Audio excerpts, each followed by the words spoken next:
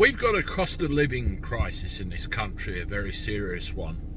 Food's going up, fuel's going up, clothes are going up, gas is going up, electricity's going up, petrol's going up, diesel's going up. You see the theme here. It's all going up. We need hard and fast solutions because salaries aren't going up in line with this. Benefits aren't going up in line with this. Prices need to drop or money needs to increase to keep up with it. Very, very simple calculation. But what's Rishi Sunak's answer? Oh, we'll just chuck a monkey at it and see what happens.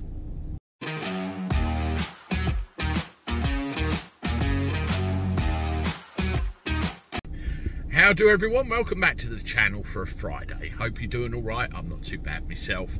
For all of those that are about to accuse me of animal cruelty, a monkey I referred to is Cockney rhyming slang for 500 quid.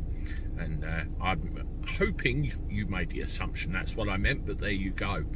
Anyway, yes, we're getting to the point, crisis point, where there is a crisis in this country, a cost of living crisis, and it's not getting any easier. We need to do something about it.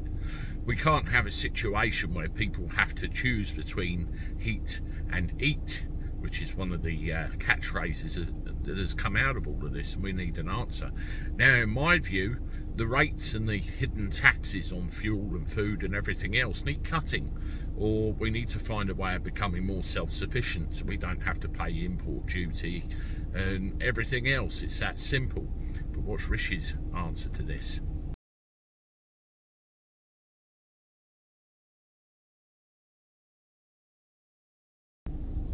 Throw more cash dollar at it, basically. It's very simple. Money, money, money. Let's give them some more money. About 500 quid is a figure that's being bandied about. But I have two questions, really. Number one, how far do you think £500 will go?